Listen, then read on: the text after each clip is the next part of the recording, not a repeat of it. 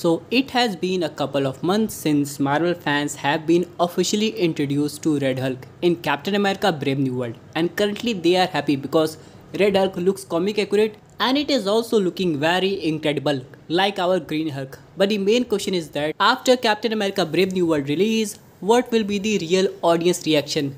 Will like the new Hulk and his action or not? Because it has been said that according to some reports, which might be true, that if audience responds positively to Red Hulk appearance, then Red Hulk might get solo Hulk movie before our Incredible Hulk, which is quite surprising because Hulk fans are waiting over a decades for Hulk type of movie, but Marvel will give a Red Hulk movie. This is quite shocking. And if you read comic book storyline, Jenner Ross have also some amazing Hulk storyline which can be adapted to live action Hulk movies. And this will be the great time to introduce each and every version of Hulk and also fulfill the dreams of Marvel fans.